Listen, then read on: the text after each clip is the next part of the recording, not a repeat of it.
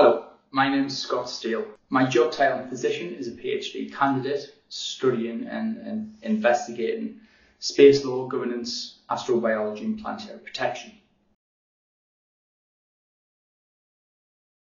My day-to-day basis is considering the legal implications of everything to do with space, whether that's the Mars missions, whether that's space debris.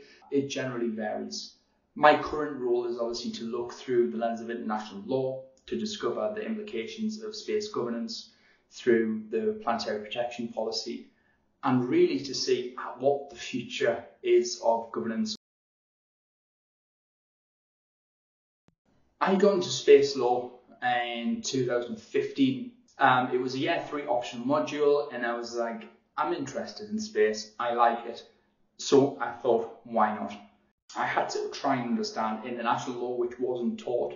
So for my master's, I then went and done international public law to understand the implications of what international law has to do with space law. And which led me to find the Open University for the international environmental context of planetary protection in space law, governance and astrobiology. Well, space is continuous. We've been operating in space for literally decades and we really haven't fulfilled what we should have now.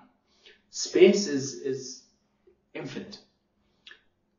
Although we can say that we understand some of space, we literally haven't understood it 1%.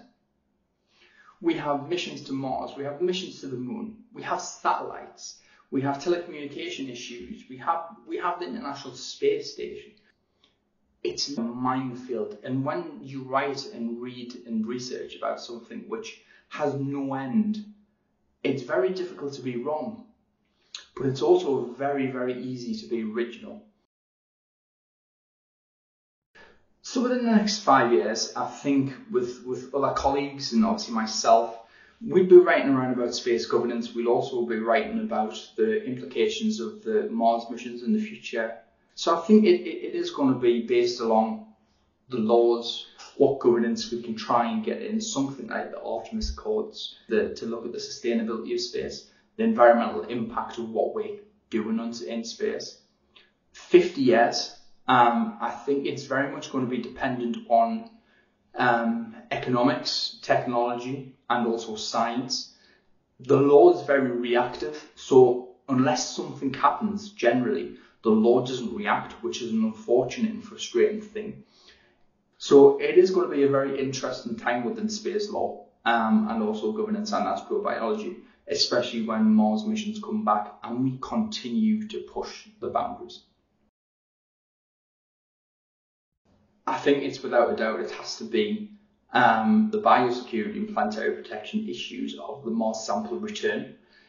The fact is that we've sent something to Mars and then we're bringing samples back, not of the moon, but of Mars. The excitement and the ingenuity all with that is just so complex, so thrilling, because I get the challenge and the biosecurity. I can write about it, I can write about future planning with planetary protection. And it is also something that's really topical.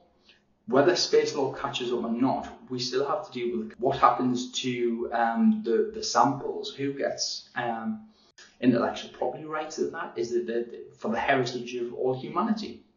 No one knows.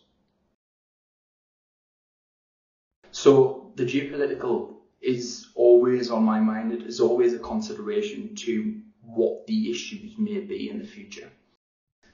I think the concerns among that really is what laws are going to be transparent in the future.